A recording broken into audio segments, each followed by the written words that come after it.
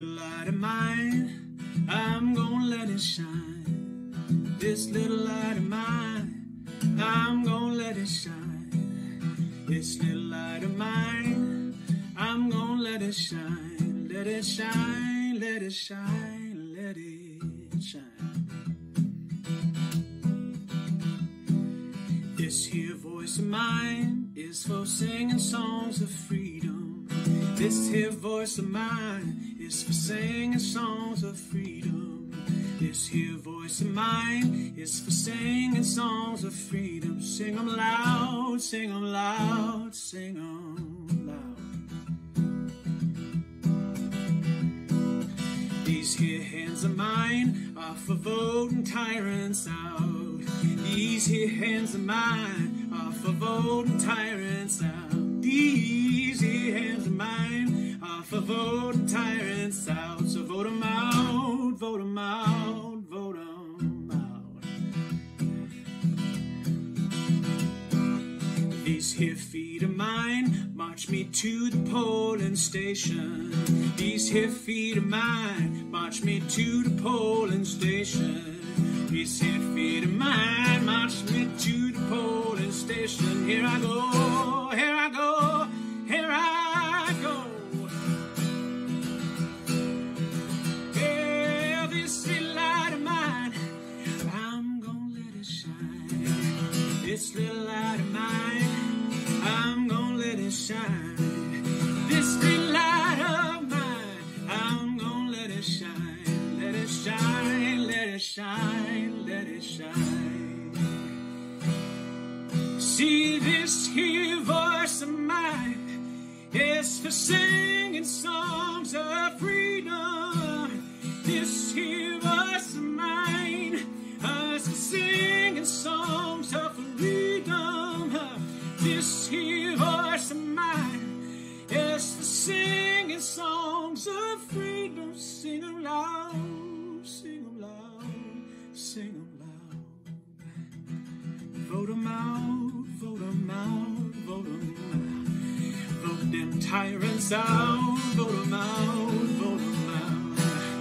See, here you go, here you go, here I go. And let it shine, let it shine, let it shine.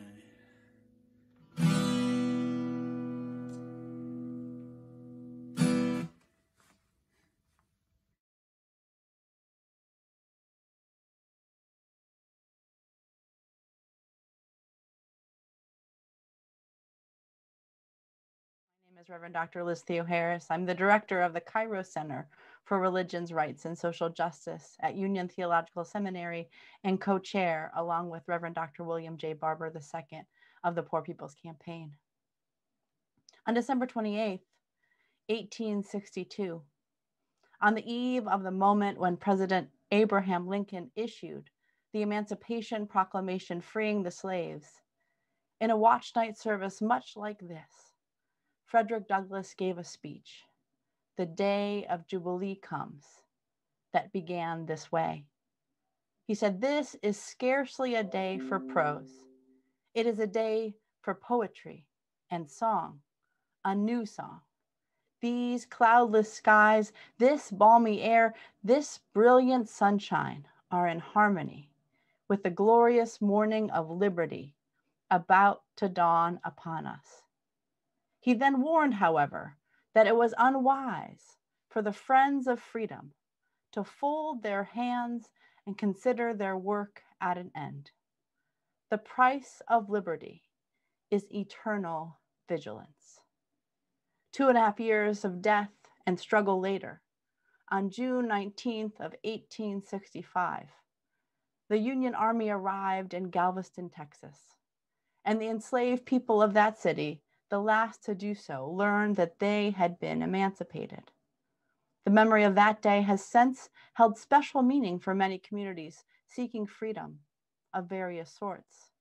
Some know it as Juneteenth. Others call it Jubilee Day.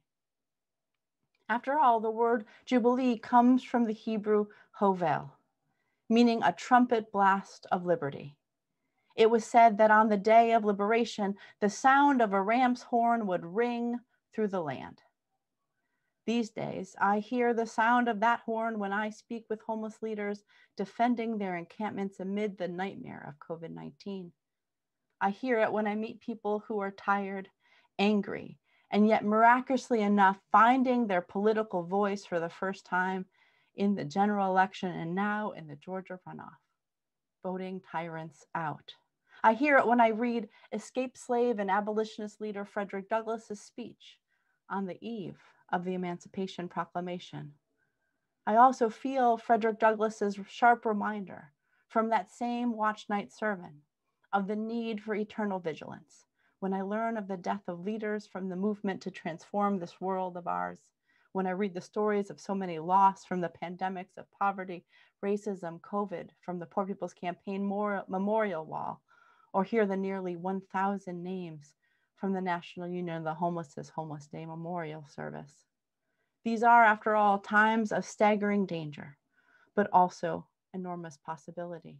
Moments that should be met with unbridled imagination, absolute seriousness, and the music of those Jubilee horns. Above all, in a world distinctly stacked against us, we must believe we can succeed. And many of you joining us this evening are aware. On June 20th, the day after Juneteenth, Jubilee Day, the Poor People's Campaign launched a moral policy agenda to heal America, the Poor People's Jubilee Platform. It details not just a list of demands, but a blueprint for the moral reconstruction of society. It's meant to remind us that ending poverty, ending systemic racism, working to mitigate climate change, and halting this country's ever-growing militarism at home and abroad is not only possible, but we know that what it will take to get us there.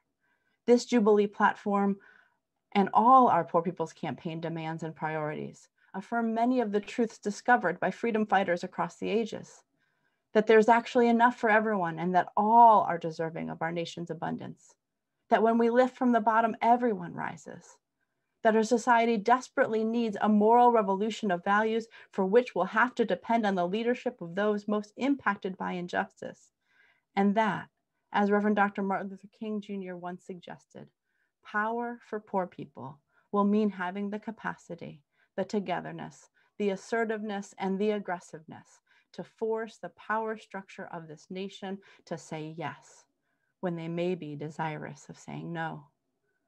Many people have said that this platform and the 14 policy priorities that we launched in December that draw from this platform are just far too ambitious, that such demands are both politically inconceivable and ridiculously too expensive, that even with a new administration that we need compromise and moderation.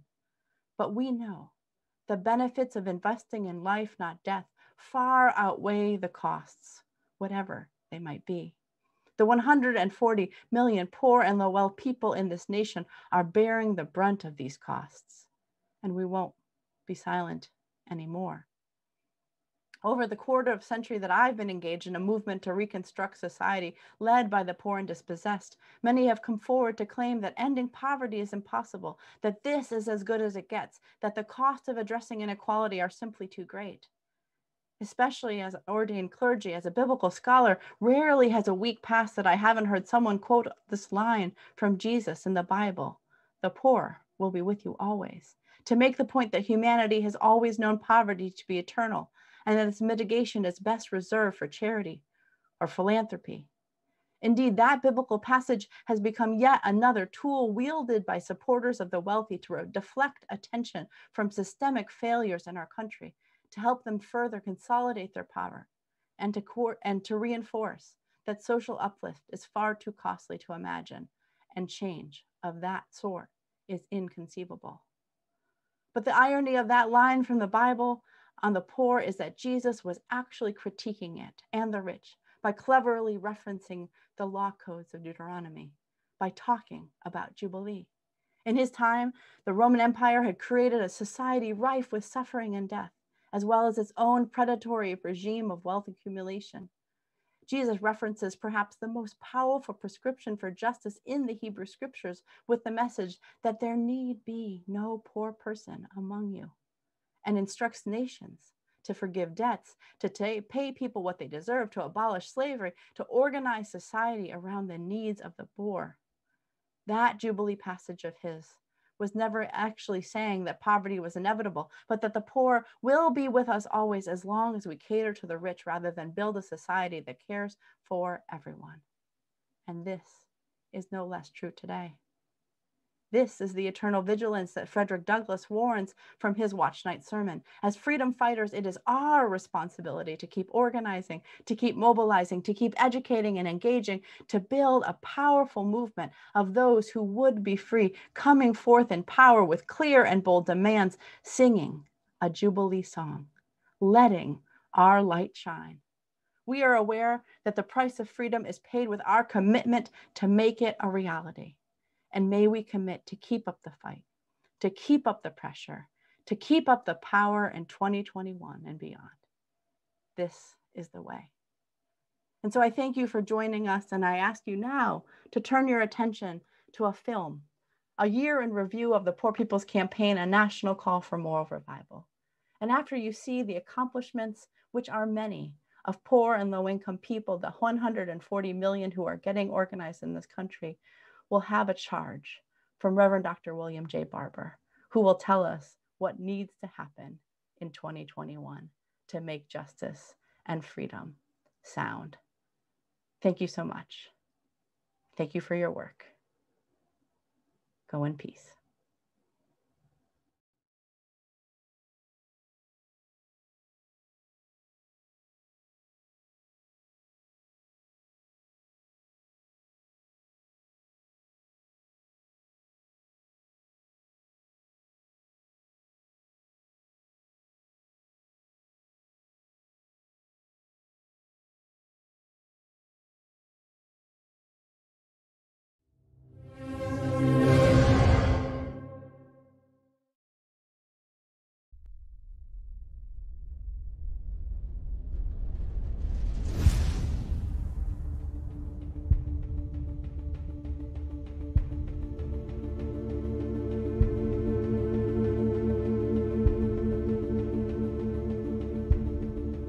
Poverty spans every race, creed, color, and sexual orientation. And all of those numbers combined makes up 43.5% of this nation. Almost half of this nation. And any nation that ignores half of its people is in a moral and economic crisis. There's 140 million people who are poor or one couple $100 emergency from deep poverty. The media doesn't cover it. Most politicians don't talk about it. Will your campaign advocate for a complete debate on the issue of poverty in the United States of America? Yes. Not only would I already have. Well, you know, I would be thrilled to have a debate on those topics, and I would advocate to the powers that be. All the media there, yes, okay. Yes. Okay. Joy, and Joy has a question. I think we should. So yes, I will be a voice for that. Of course. You want a short answer to that question? Yes, of course. Yes. I love that. Yes. Yes. That would be fantastic. The purpose of today's event is to discuss the Poor People's Campaign, a national call for moral revival, their 9-month, 22-state tour. All leading to the Mass Poor People's Assembly and Moral March.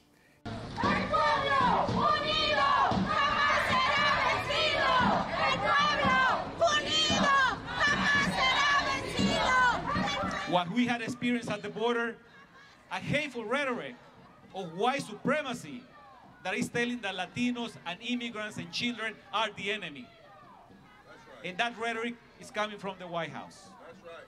Forward together! Not one step back! Forward together! Not one step back! So why am I so focused on unions here in the South?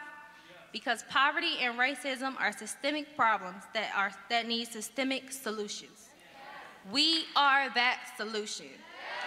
Yeah, when you see me marching, I said when you see me marching, Oh, we will!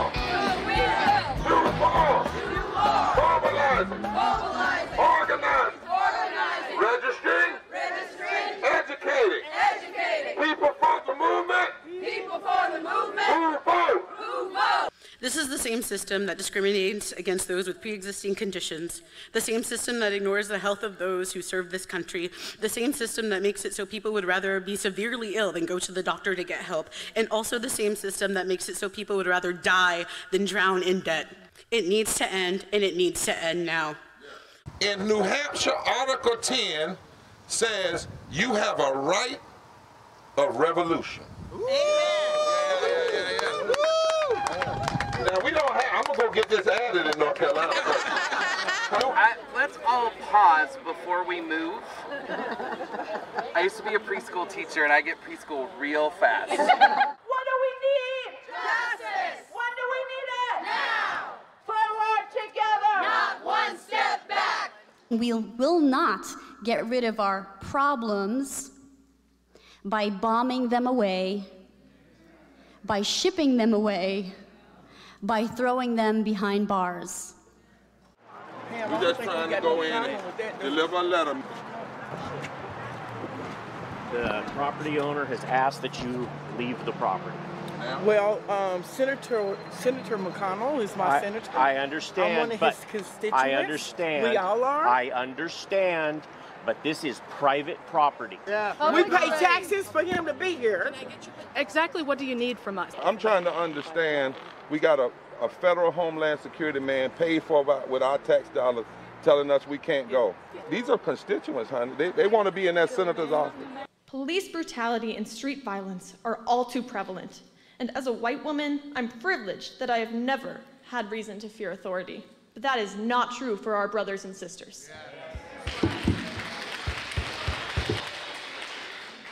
So you're from? I'm from Inez, Kentucky. And you are sure enough real McCoy. I'm a real McCoy, and I'll be a real McCoy at the march in Washington. I saw the light, I saw the light. You know, I'm sick of living in fear, sick of letting that silence me. That's why I'm really honored to see a room full of people in the area that I was from, the place that I was so scared would never get better, that I felt like I would always have to leave. And we're pleased to welcome Reverend William Barber and Reverend Liz Theoharis, because I don't know, I can't, there are no words. There really aren't.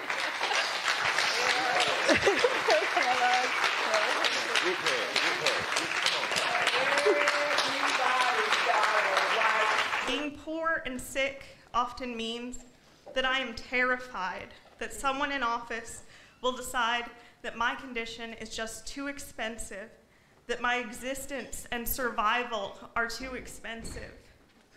What do we want? What do we want? Health care. Health care! When do we want it? When do we want it? Now. Now! If it's good enough to be in the scriptures, then we need to stop asking ourselves, what would Jesus do, and start doing what Jesus showed us to do. People in politics are often specifically advised to speak of the middle class and not to use the word poor or poverty too much. But of course, there's no scripture telling us, as you've done to the middle class, so you have done to me. So if we think about the moral imperatives that are at stake right now in an election like this, we have to think about whether we are making ourselves useful to those who are most vulnerable and those who are most in need. And so we're going to sing these simple words to a familiar tune. Rise, shine, tell your story. Rise, shine, tell your story. Rise, shine, tell your story. Justice for the poor. Rise, shine, tell your story. Justice for the poor.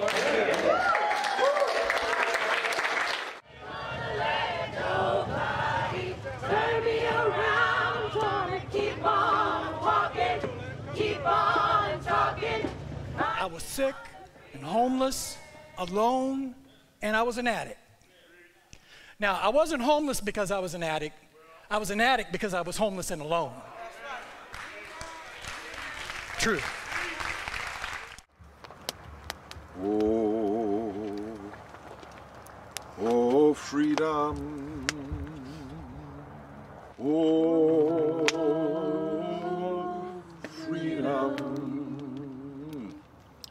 Oh, freedom over me. What do we want? Climate justice. When do we want it? Now. What do we want? Climate justice. When do we want it? Let's go. Now. Show me what democracy looks like. This is what democracy looks like. Show me what democracy looks like. This is what democracy looks like. I'm gonna keep on walking, keep on talking, marching up to freedom. And this is our blueprint, the budget. We found the money. Like you, we know the lies and those other lies and statistics.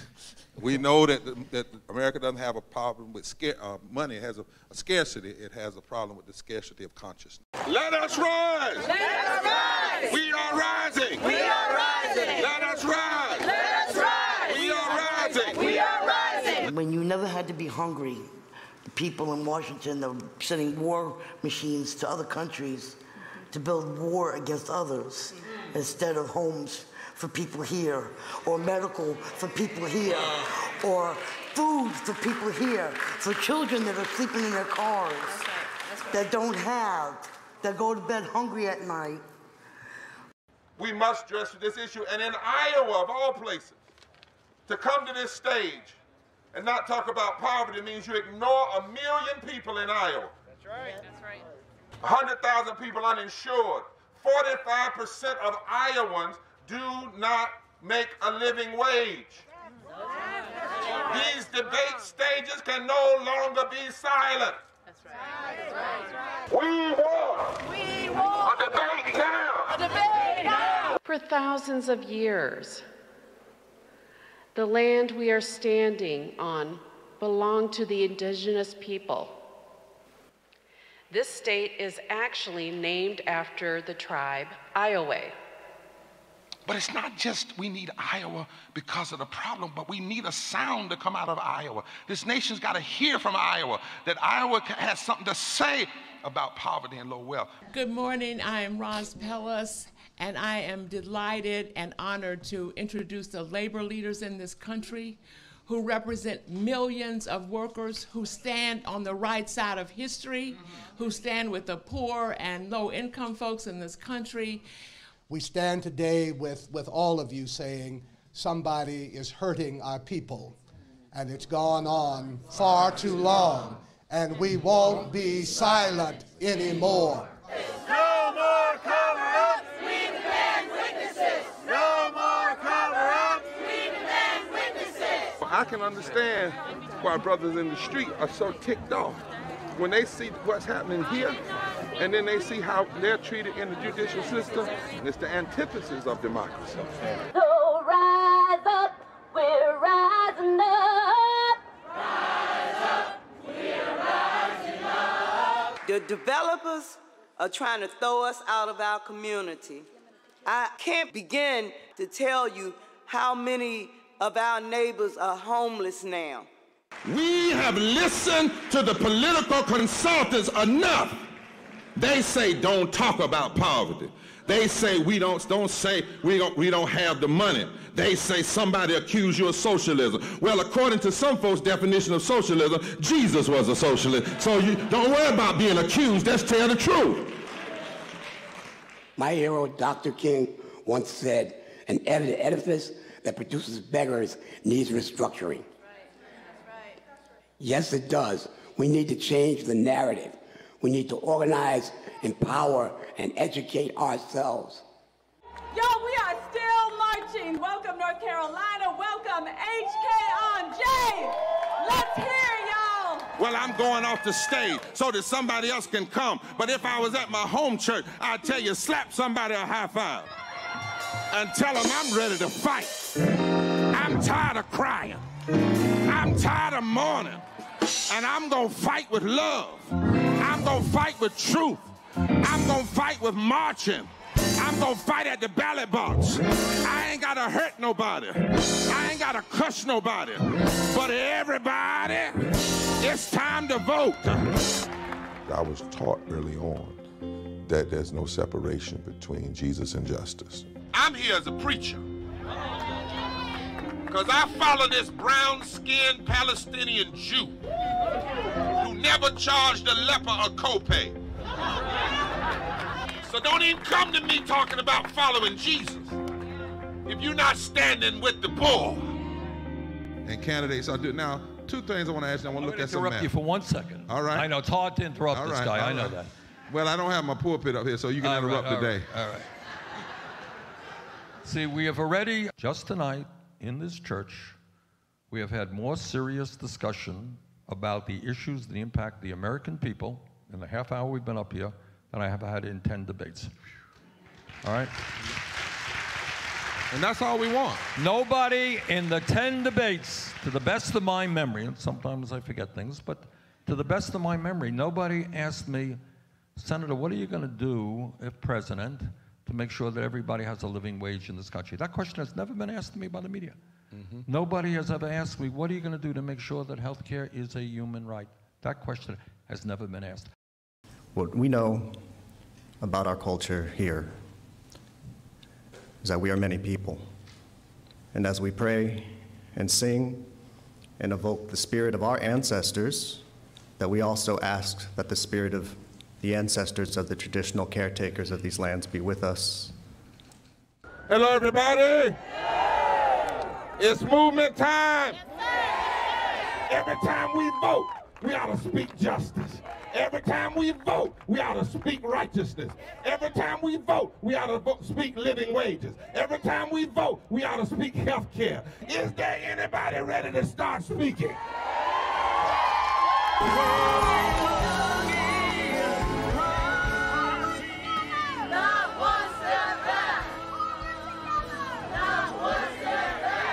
Tonight, we are here in the historic 16th Street Baptist Church, where racists thought if they bombed the movement, they could kill the movement. But they didn't know that the people had something so powerful in them that bombs couldn't blow out, fire could not burn out. And instead, people of every race, creed, and color came together and extended the movement. Today, we face forms of political violence, social unrest, 140 million people living in poverty, dealing with systemic racism, systemic poverty, ecological devastation, the war economy, and the false moral narrative of religious nationalism. And on June 20th, 2020, we're going to have a Poor People's Campaign, a national call for a moral revival. We're calling on thousands of people to come as we put a face and a voice before the nation and an agenda. We're living in an age now where people think because they post about social justice, that makes them an actual social justice person. That's not the case. But even in the midst of being hot, I hope we have really taken in what we've heard today.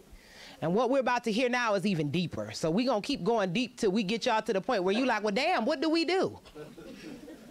And we're going to get y'all to moving and thinking about what this will do, what you will do when you leave here. Because it's just not about you coming here and being a part of this training. It's about what will you do individually and what we will do as a collective.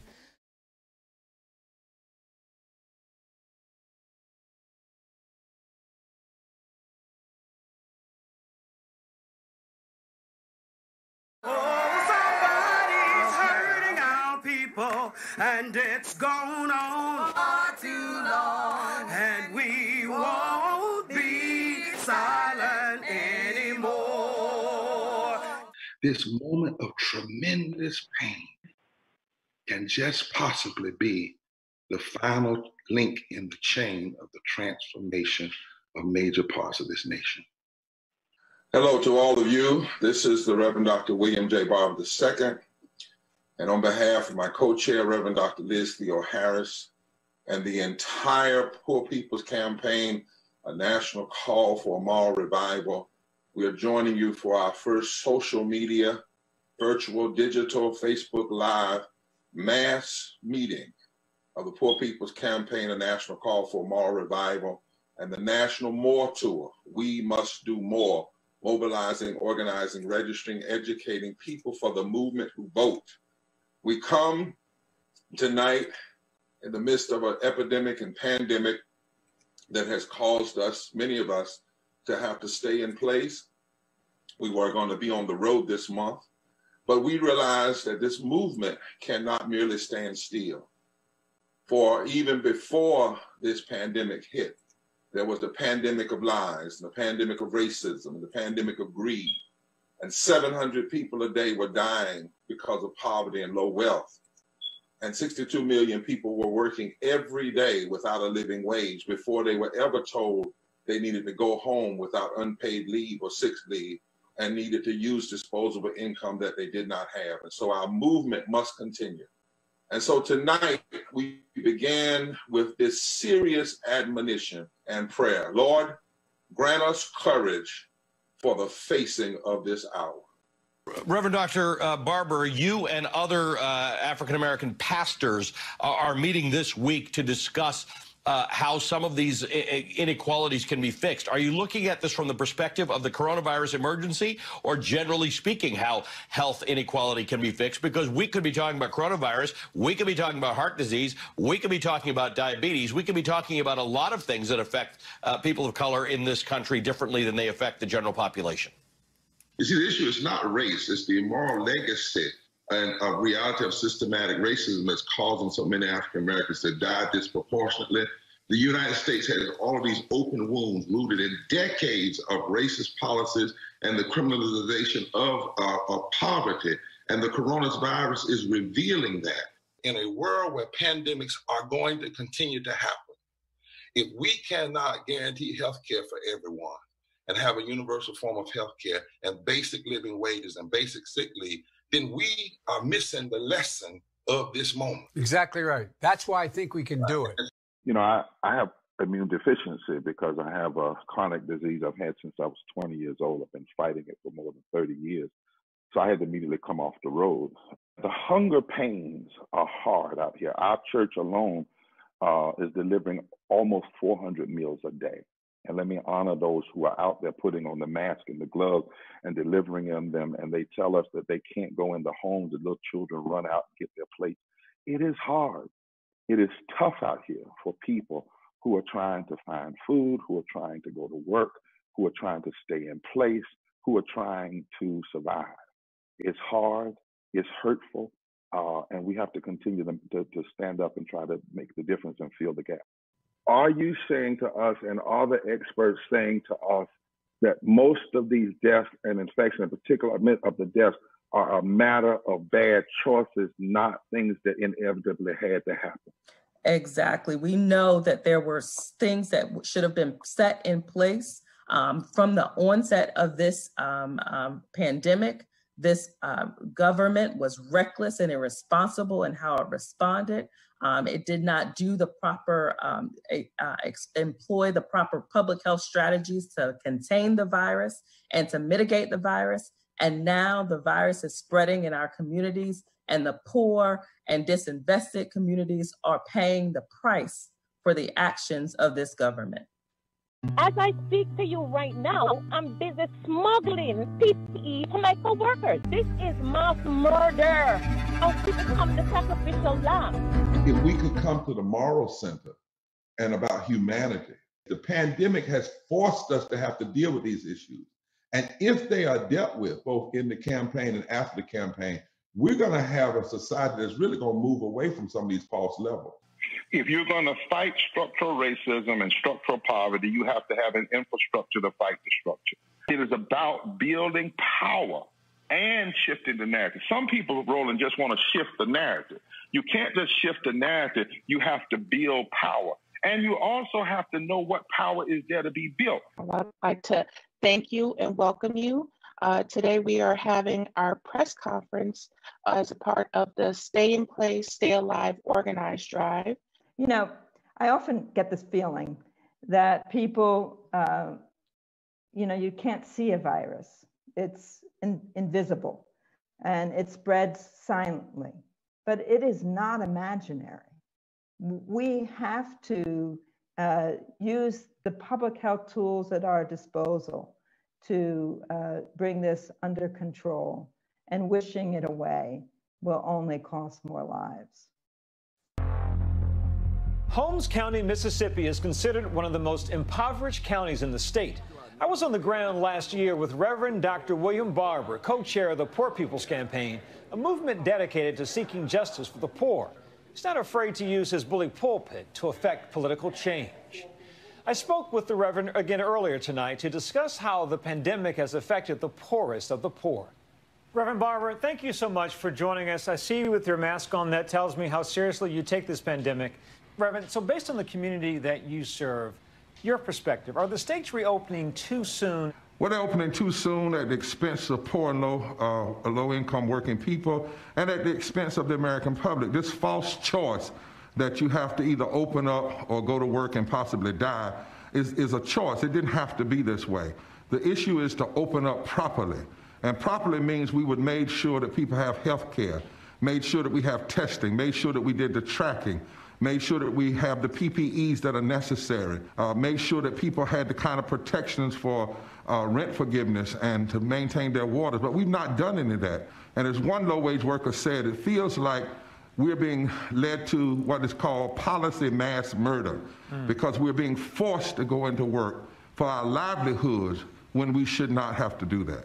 50-year-old Clara Kincaid is my sister-in-law, and she passed away as a result of COVID-19, leaving 4 sons and 6 grandchildren behind. Clara was so sick, but she had to drive nearly 40 miles to another county just to see a doctor and be tested. As sick as she was, doctors didn't admit her. Instead, they sent her home, back to our community, on quarantine, and back to the family where we waited for her to die. On Monday, May 25th, Minneapolis police officers respond to a call about a customer using a counterfeit $20 bill. Officers arrive and pull the suspect, 46-year-old George Floyd, from his car, placing him in handcuffs. Minutes later, officers lay Floyd down beside the rear tire of the police car. The incident is the latest in a series of racially charged confrontations in recent weeks. Hundreds of people gathered in Minneapolis on Tuesday night to decry the death of Floyd. Police officers in riot gear fire rubber bullets at the crowd. By Wednesday, as protests spread nationwide, George Floyd's sister, Bridget Floyd, calls for justice. I would like for those officers to be charged with murder. But we cannot try to hurry up and put the screams and the tears and the hurt back in the bottle to just get back to some normal that was abnormal in the first place. Hear the screams, feel the tears. The very people who've been rejected over and over again are the ones who have shown us the possibility of a more perfect nation. They are telling us these wounds are too much, this death is too much. Reverend Barber, so many things have come together. Poverty, joblessness, the pandemic, police brutality, racial injustice. Now that people are awake, what is the path forward? Well, number one, let's hope that we're fully awake because there's still some people that want to deal with this as though racism is a spectacle. What made that cop think he could do that to George is still a part and parcel of our society where too many people think they can use their power to crush people, right? Rather than lift people. So we must make sure this moment is not wasted. I keep saying that if Barack Obama is JFK, Joe Biden has the chance to be Lyndon B. Johnson, especially in a moment like this. Do you think he could be as progressive on race and class as LBJ? So I think it's possible, but it's only possible if it's rooted in policy. I would say that we need to look at George. And yes, George had that racist cop lynch him. But before George got to that corner, he was being suffocated by the policies of this nation. He lost his job in COVID. He didn't have decent unemployment, didn't have decent sick leave. He went to Minnesota to get a job. He got a service job, which we now call an essential job, but it didn't give him the essential things he needed. So by the time he got there on that corner, he was already being suffocated by the damages of this society. We really are calling for a third Reconstruction, a fundamental restructuring of America in 5 areas: systemic racism, systemic poverty, ecological devastation, the war economy, and a false moral narrative of religious nationalism. And you have to do all of those, Chris, if you are serious about dealing with racism and classism and the violence that comes from that. In fact, the text says God will only help us when God hears that we are sick and tired of this injustice. And God doesn't know we're sick and tired of it as a nation. We're sick and tired of all this unnecessary death until he hears a lament, until he hears a cry, until he hears a wailing, until he hears a repenting coming up from the streets that shuts down the factories and shuts down the cities and shuts down the mall. We need lamenting in this nation. This movement, I believe, is not just against one form of racism, but that what we saw on camera made everybody say that shorthand that George Floyd spoke is shorthand for all our pain. I can't breathe. And Bishop Barber, this issue of poverty predates, obviously, the COVID-19 pandemic, but how has the pandemic made it worse? Well, the fact of the matter is pandemics exploit and live in the fissures and the wounds of society. And what has made it worse in the pandemic is we've had 3 major rescue bills, and none of them have focused extensively and specifically on poverty and low income. The 140 million people who were already in problems before this pandemic ever hit. A powerful new movement is rising across America. We are the 140 million poor and low-wealth people in this country, and we are building the Poor People's Campaign, a national call for moral revival. On June 20th, we will rise together for the Mass Poor People's Assembly and Moral March on Washington, a digital justice gathering. Our nation is at a historic crossroads. But history teaches us that people from all walks of life must build a broad and deep movement from the bottom up. On June 20th, we will come together to lift the voices and faces of poverty in the midst of pandemic for a massive, historic online gathering that will embolden us, strengthen us, and prepare us to fight for the kind of society we know we so badly need and deserve. Rise with us. Visit June2020.org. Hi, this is Rob Reiner, asking you to stand up for decency, dignity, equality, and justice, and asking you to join Reverend Barber this Saturday, June 20th, for a virtual moral march on Washington. You can sign up for this virtual march by going to June2020.org and be a part of this amazing virtual march with the extraordinary Reverend Dr. Barber. On June 20th, I'll join the Poor People's Campaign in declaring that these demands must be front and center in this moment. What does the Lord require of thee?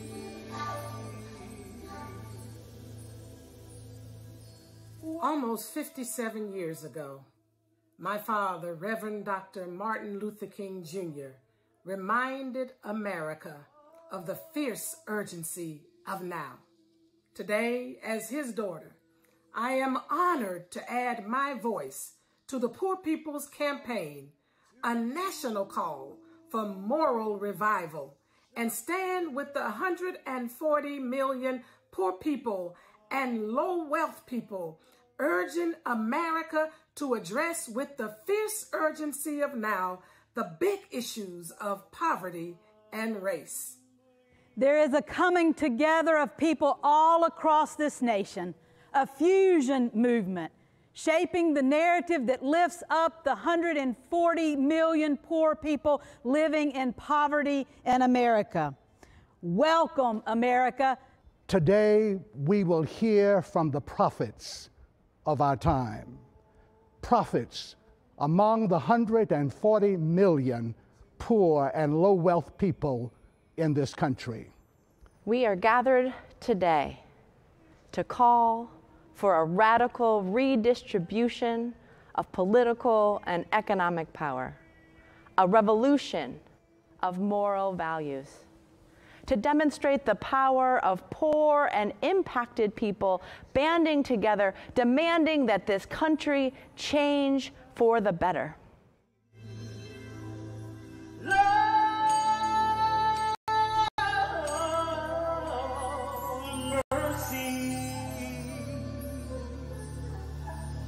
So we give honor to God today. You have heard from the prophets and the people on the front lines. We promised that this stage would be built so that America would have to hear herself and see herself, see her face and hear her voice. We must change this narrative and change this reality. Now we're going to focus our attention on a group that wants to change how the government deals with issues of race and poverty. We're talking about the Poor People's Campaign, a national call for moral revival. July 4th is a time we ought to say, don't give me just flag waving alone. Let's fix the problems that still wave in the face of everyday people. It means don't just pledge allegiance so much to a flag, but pledge allegiance to uplifting humanity. Pledge allegiance to giving essential workers what they need in the COVID pandemic. Pledge allegiance to making sure that every policy we pass helps to ensure that we are one nation under God, indivisible, with liberty and justice for all. What does it mean? We released a summary of the campaign's legislative and policy priorities on June 20th.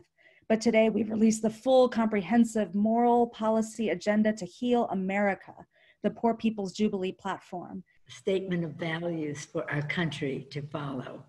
I always say a budget should be a statement of our national values. What we care about as a nation should be reflected in our budget. This is a wonderful guide to lifting us to a higher standard.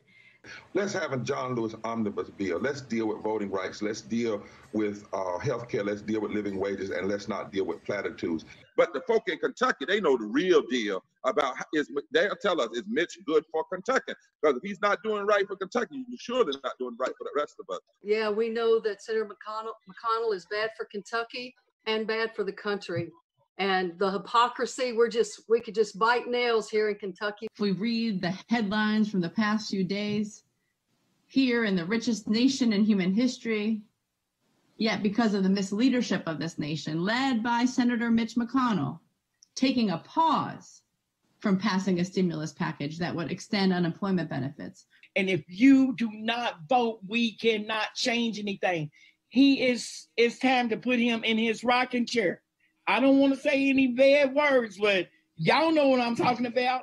Send him home. He needs to, I don't even know if he's got great-grandkids, but he needs to be there with them. He is bad for Kentucky. My friend, let me tell you about Kentucky. The working poor people of Kentucky, we're not the bottom, you're the foundation. The bottom is where you end up. The foundation is where you start from. Kentucky is not about horse and treasure down, it's about working poor people. Today, Reverend Dr. William Barber stood alongside local religious leaders at the Charlotte Government Center this afternoon. And the Reverend touched on a lot of subjects, but voting was a topic he was passionate about. Lies were at the backdrop of slavery. Lies were at the backdrop of women not being given the right to vote. Lies have been at the backdrop of those who would give more money to corporations than they would give to communities. And we have seen in this convention nothing but a convention of lies, and we're calling it out. The March on Washington's lasting legacy was Dr. King's I Have a Dream speech. What did Dr. King really say in that speech? Dr. King dropped it that day. I mean, he did not hold back. In our collective memory, the March on Washington has even been viewed as a one-issue day, or as just a black day, as if the only reason people came together in 1963 was to demand the civil rights bill we got in 1964. But actually, this undercuts the meaning and the power of the original March on Washington. We're facing suffering, untold suffering that this country has never known before. And Mitch McConnell, one man, is standing in the way of us even talking about it, even bringing it to the floor to speak about it, to hear the people's needs, and to have our other senators, both Republican and Democrat, shame on you, We know that one of the greatest policy-making bodies, in fact, the greatest policy-making body, most powerful body in the world is the United States Senate. And so tonight we begin a series of conversations with those who would seek to hold Senate seats in various states around the country, North Carolina being the first one that we're holding this focus. I want you to know that we send invitations to both candidates for this program at the same time. We thank Mr. Cunningham, Brother Cunningham, for agreeing to join us to respond to the priorities of poor and low wealth people in North Carolina. And we've not been able to get a response from the Tillis campaign. Brother Tillis chose not to show up for this tonight. We need to make sure we close the healthcare gap by catching those who have come off employer-based care, expanding Medicaid, adopting the public option urgently and right now. This is the call for 2020, and this is your call. We're giving you all the tools you need to be who you want to be at this moment in our nation's history. Tonight, you're going to receive a training from some of the best in the business. The 2020 election is now. We may be 50 days away from November 3rd, but in states all across this nation, people are registering to vote. They are requesting their absentee ballots, and they are learning the new rules under COVID-19. We know that this election is one of the most important elections in our history, and that it's our responsibility to ensure that every vote counts and every voice is heard. Nearly 1/3 of the electorate is poor and low wealth. And yet many times we don't even hear poor and low wealth discussed in our political discourse. That's an incredible amount of untapped power. And we have to mobilize and organize and register and educate, and we have to vote.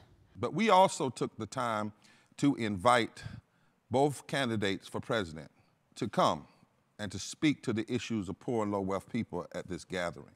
We've not heard from the Trump campaign. Vice President Biden agreed. We're going to talk about our obligations to one another, how we benefit when we help one another.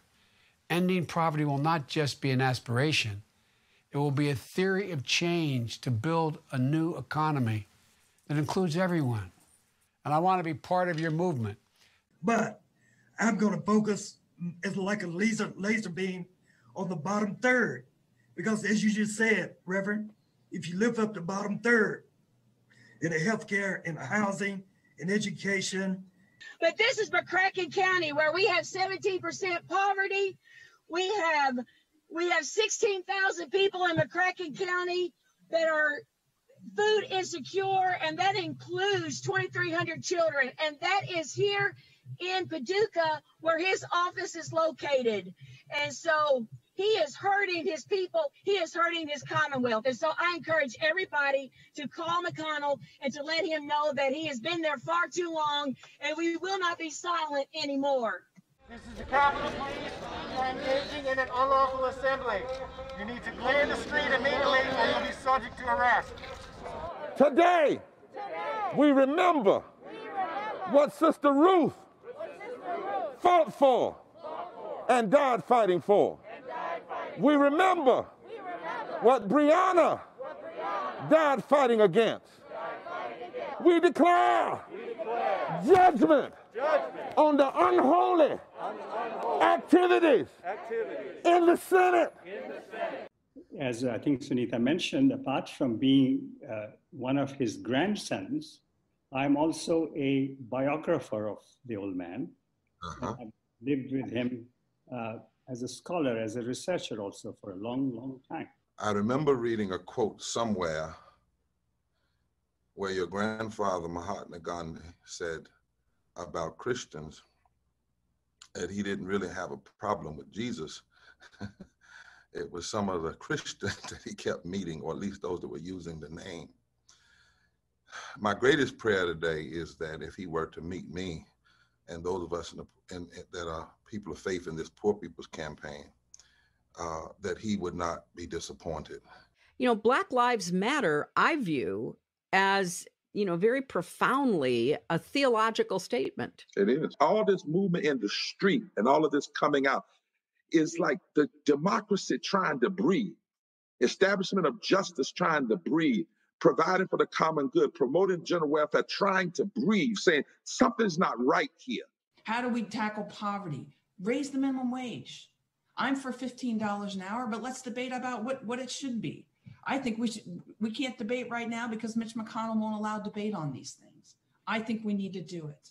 I think we should also protect workers' rights to unionize. I think that really helps keep people out of poverty. And none of these things can happen unless we tackle corruption in Washington. So I have a plan to do that as well. I'm the only voice that said, yes, we need to remove monuments and marble monuments and granite monuments and take down names, but that doesn't do any good if we don't remove the barriers. And it's the barriers in healthcare, in housing, in education, and employment. That's right.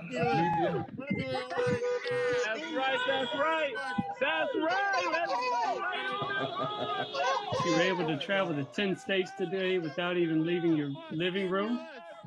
We've seen some powerful caravans in 20 cities. This is Reverend Dr. William J. Barber II, urging you to vote early in the 2020 general election. And this is actress and producer Erica Alexander. We must vote to ensure living wages, access to health care, and clean air and water. And I'm Lawrence Fishburne. Our people are hurting and dying, and we cannot be silent anymore.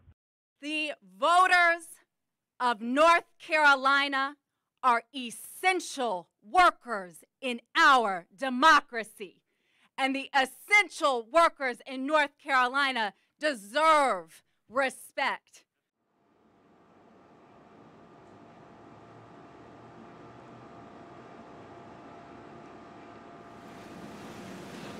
In the exercise of its discretion, the court finds that justice requires a new trial. The defendant's conviction is vacated, and he shall have a new trial. Your Honor, in light of the court's ruling,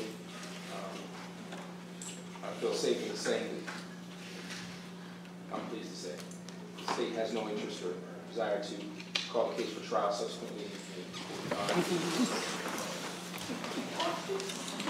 Mr. Sheriff, I would like Mr. Sharp to be released as soon as physically possible.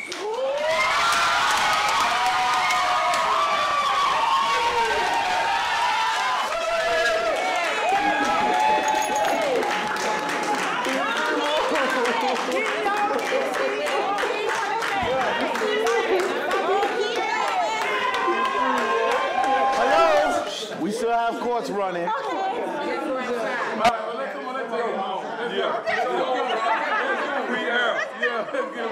Free air. Yes.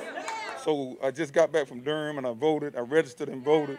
Yeah. And it felt real good to be part of that and to just help make change and use my voice that's been giving me my right. You must register your truth. Register where you stand on all these issues by casting your ballot. And remember, nobody would lie this much and work this hard to take something from you that wasn't valuable. So let's look at the healthcare disparities of underlying conditions that cause that, and food deserts and lack of access to nutrition, but also implicit bias in healthcare and not listening to mothers. And there's too much to cover in this short amount of time, but that's how I define systemic racism. And I think that it's great that we're having conversations about policing reform and criminal justice reform, but we also need to acknowledge that those are symptoms of a bigger problem that we need to address. Come on, come on, come on, don't you want to vote? Come on, come on, come on, don't you want to vote? Come on, come on, come on, don't you want to vote? Yes, I want to vote. An artist's duty, as far as I'm concerned, is to reflect the times. I think that is true of painters, sculptors, poets, musicians. As far as I'm concerned, it's their choice, but I choose to reflect the times and situations in which I find myself. That, to me, is my duty. And at this crucial time in our lives, when everything is so desperate, when every day is a matter of survival, I don't think you can help but be involved. Young people know this. That's why they're so involved in politics. We will shape and mold this country, or it will not be molded and shaped at all anymore. So, I don't think you have a choice. How can you be an artist and not reflect the times? That, to me, is the definition of an artist. Yes, I want to vote. Vote, everybody. Vote, everybody. Vote, everybody. Yes.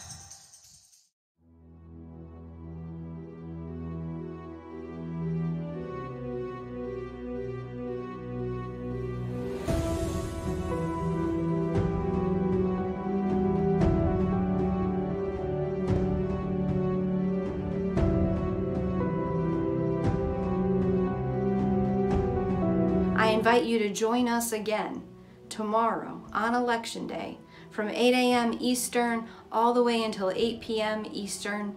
At the top of the hour, every hour, we'll be going live from National City Christian Church in Washington, D.C. We'll continue our prayerful action that evening from 9 p.m. to 11:30 p.m. Eastern, hearing from voices from all over the country. We are black, we are white, we are Latino, we are Native American, we are Democrat, we are Republican, we are independent, we are people of faith, we are people not of faith, we are natives and immigrants, we are business leaders and workers and unemployed, we are doctors and the uninsured, we are gay, we are straight, we are students, we are parents, we are retirees. We are America, and we are here, and we ain't going nowhere. You know, America has this strange dichotomy. On the one hand, you've got all these tributaries of justice and love and mercy, but on the other hand, you've got all these tributaries of racism, hatred, and violence and injustice. Both are America. It's who we are. Hello, all my brothers and sisters across the nation. I'm Reverend Dr. William J. Barber II, co-chair of the Poor People's Campaign, a national call for moral revival, and president of Repairs of the Breach. And my co-chair and dear sister, Reverend Dr. Liz Theoharis, is joining today. She'll be following me as we attempt to talk to the nation about where we are and the Poor People's Campaign and the work ahead of us. We are continuing to organize. The Poor People's Campaign, a national call for moral revival, will be organizing caravans. Ohio Live Cam. Looking good. Okay, Ohio's ready to go. Hi, my name is Janina Gorman from Altoona, Pennsylvania, and I'm here in front of the state capitol in Harrisburg with our Moral Monday caravan in their remembrance. My hometown of Albany, Georgia was the hot spot when it first started. Yes. Over 4,309 people have died in Maryland. Utah's named after the Utes. Here at this Capitol, you know, they need to do a lot more work to help us out. It's really hard for me to continue on and to have no voice, to have no say.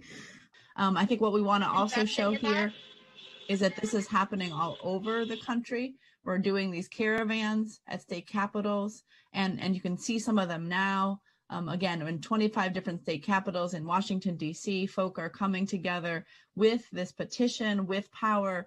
You know, we're mourning, we're saying we need a smooth transition, and we're coming forward with demands for a just relief package and for the first policies of the new administration to be about lifting the load of poverty, about protecting essential workers, about expanding healthcare, about all of the demands that we in this campaign have. And so there's amazing organizing, folks all over the country in state capitals, and it's amazing to be here with everybody today. Just look at this, take this in. We're out here today because our hearts are broken. This award will only make us do more, but we call on you to join us and not just going down the same old language, the same old tired rhetoric, but to elevate the rhetoric to moral concerns in this moment because people are hurting. We thank you for all the work you're doing. We ask you to join in this powerful fusion movement that can indeed heal and transform this nation. Because we know when we lift, when we organize, when we build power from the bottom, everybody can rise. What can people do to cope? How have you been encouraging people to remain hopeful during such dark times? Well, you know, several things. The Pope talked about this as an encyclical, this whole issue of loneliness, and loneliness is real. As I said, there were people who were facing it before COVID. It's gotten worse since COVID. But one of the things you do is you join a movement that's fighting back, that's not accepting things the way they are. Study after study says over 200,000 people didn't have to die. Well, in their names, we need to stand up. And when you stand up in a movement, it keeps you from feeling like you're in it by yourself. So join a movement. And most of all, let's love one another. Let's love one another, speak truth to one another, and in every way we can, even if it's virtual, let's hug one another and hold on to one another and know that together, not separate, together, we will make it through these days.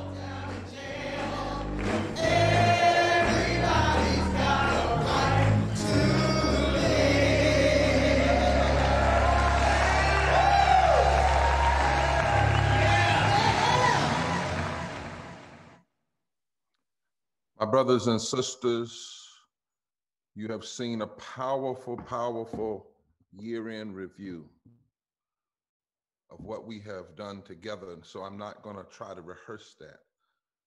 I simply want to be pastor for a moment and say a few things to us in these final hours of the year 2020 as we head toward, we leave a day we'll never see again. We head toward tomorrow that we've never seen. I want to first implore us to know that we can't forget 2020. Some are saying, let's just leave it behind. Let's just forget 2020. The worst thing you can do is forget where you've come from. Forget the struggles, forget the pain. We can't forget those whom we lost, many needlessly because of bad decisions by those in power. We can't forget them. We must call their names and we must act in their names. We must move forward in their names. No, we can't forget 2020. We can't forget the bad public policy because we've got to remember it so that we will fight against it. I've been thinking all this year, what if we had remembered 1919 and learned the lessons of the pandemic then and the lies then and the racism then and the 650,000 people that died then that didn't have to die. Maybe we wouldn't be here now. We have too much amnesia in this place called America. So we can't forget. But not only can't we can't forget those we lost, we can't forget the lives destroyed because of bad public policy. We cannot forget those who loved us, who lifted us, those whom we learned from. And so, as we head toward a day we've never seen, let us not forget all of the lessons of the days we are leaving that we will never see again, that we might have the wisdom of that knowledge as we move forward. But then not only must I say tonight we can't forget, I must say we can't lose faith. I have a very dear friend who has taught me something. It's a simple thing, but so profound. She told me that her father said it to her over and over again. and she taught it to me, and I am forever grateful. She said her daddy would say when he was struggling with disease in his body, God may not do it today. He can, but he may not do it today, but he will surely do it tomorrow. I will, as long as I live, never forget those words she taught me. And we must remember that as we move by faith. There are some things we don't like today, but tomorrow is still possible. We must have faith in the God of tomorrows, yesterdays, today, and tomorrow. We must have faith yet that weeping may endure for a night, but joy can still come in the morning tomorrow. We must have faith and believe that what we've experienced in these days does not have to have the final say. God may not do it today, but he can surely and will surely do it tomorrow. The slaves believed that. The abolitionists believed that. The people before us that began the first Poor People's Campaign, they believed that, and now their seeds of sowing are coming up through us. We must hold on to our faith. We must not forget, and we must keep moving forward together. Forward. Forward. Forward until everybody has health care. Forward until the poor are lifted and everybody has living wages. Forward until we have the kind of infrastructure that lifts all people from the bottom up. Forward till vaccines are free and everybody is tested and everybody is protected and we have full comprehensive COVID relief. Forward until we cut all of those bloated areas of our military budget and war economy and use it for real national security, healthcare, wages, infrastructure, education. Our way is forward. We don't forget, but we don't stay in the past. We must move forward together. One of the last images you saw on that year-end review was Dante Sharp, my brother. 20-some years in prison for a crime he did not commit, but he kept believing in tomorrow and the possibility of moving forward. When I visited him in prison and washed his feet inside a prison, and I saw his commitment to truth, commitment to doing what's right. He could have pleaded. He could have said he did something that he did not do and gotten a lesser sentence. But he could not tell a lie. He could not bow to the system. And he kept moving forward, and his mama kept moving forward, and his aunt kept moving forward together. And as they kept the faith, others came and joined. And then we all moved forward together. And then a judge agreed together and a DA agreed together. And then witnesses that had said one thing recanted and joined the Forward Together team. And Dante was set free. We must keep moving forward together. God is not through with us, and God is not through with this nation. So tonight is not an ending. It's a step to a new beginning. And in that new beginning, let us say forever and a day, forward together and not one step back. God bless you. Love to you all. And I'll see you in the march that's going forward until justice comes. Amen. God of many names, we mourn the more than 350,000 and many more to come lives that have been lost this year. and for the hundreds of thousands who die every year from poverty. Each one a special soul connected to a community and to families. We cry out and lament along with them in their pain and sorrow. These lives were lost not simply to disease or accidents of nature. They were murdered, and their families were torn apart by a system that benefits from keeping people poor. A system that covets the abundance of this world and denies people the things that they need to survive and to thrive. This death-dealing system divides people against each other and blames the poor for their own poverty. We cry out in righteous anger and judgment at this system and against those who are its handmaidens, who hold it up, who benefit from it, and defend it as God's will. But we also rejoice, for we know this violation and destruction of life wrought by this unjust system will not endure. It will not have the final word. And we know this because those who are knocked down by it today, just like throughout history, have stood up and shown us clearly the evils of this system. And they have shown us what we have become as a nation and how to get organized and fight back. It comes from efforts like North Carolina Fed Up, where low-wage workers who were already fighting for living wages in a union came together and organized to feed their community, showing not only how the system has failed to provide, but also how society would look if caring for people was at the center.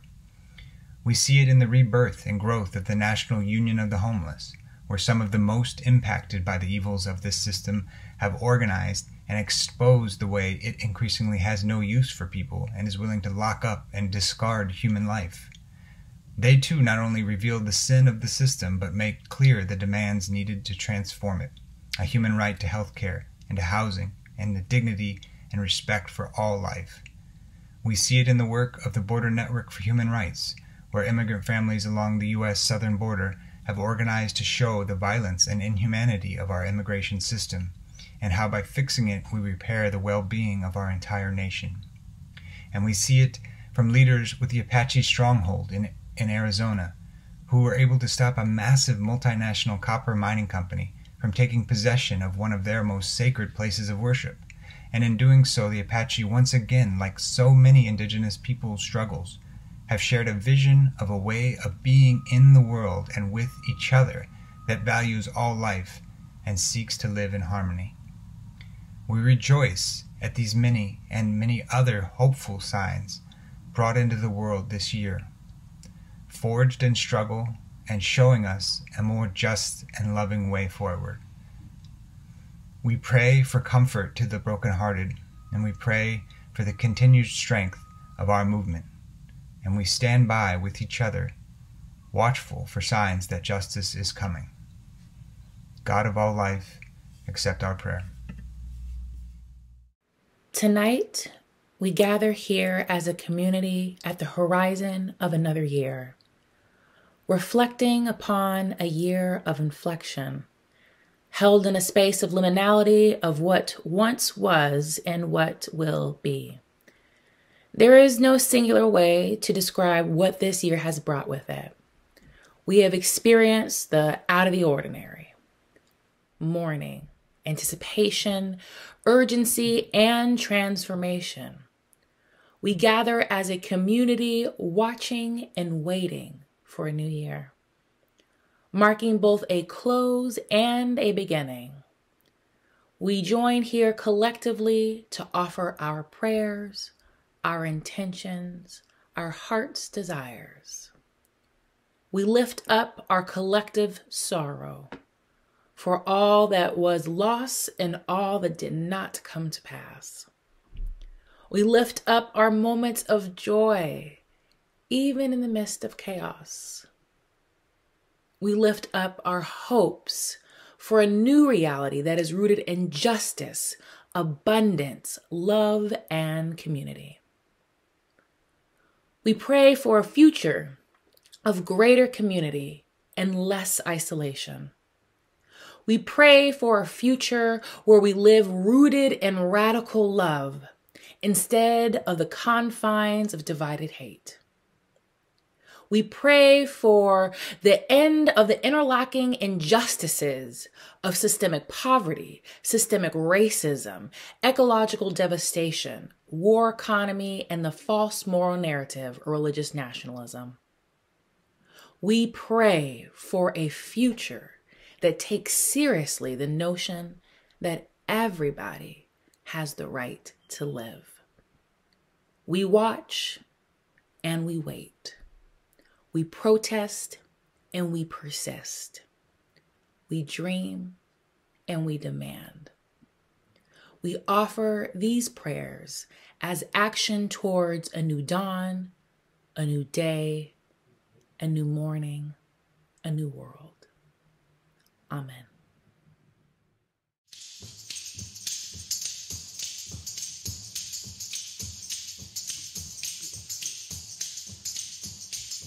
Come on, come on, come on. Don't you want to vote? Come on, come on, come on. Don't you want to vote? Come on, come on, come on. Don't you want to vote? Yes, I want to vote. Oh, come on, come on, come on. Don't you want to vote? Come on, come on, come on. Don't you want to vote? Come on, come on, come on. Don't you want to vote? Yes, I want to vote. Stop complaining, come on. Don't you want to vote? You just stop complaining, come on. Don't you want to vote? Stop complaining, come on. Don't you want to vote? Yes, I want to vote.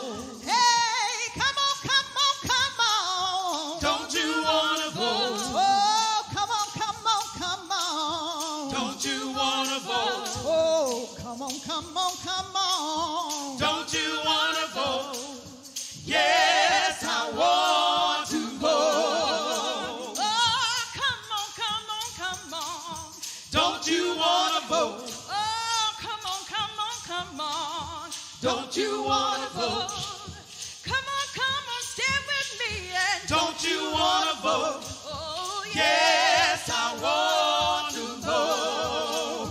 Oh, come on, come on, come on. Don't you want to vote? Come on, come on, come on. Don't you want to vote? Come on, come on, come on. Don't you want to vote? Yes, I want to vote. Yes, I want to vote. Yes, I want to vote. Vote, everybody. Vote, everybody. Vote, Vote, everybody. Yes.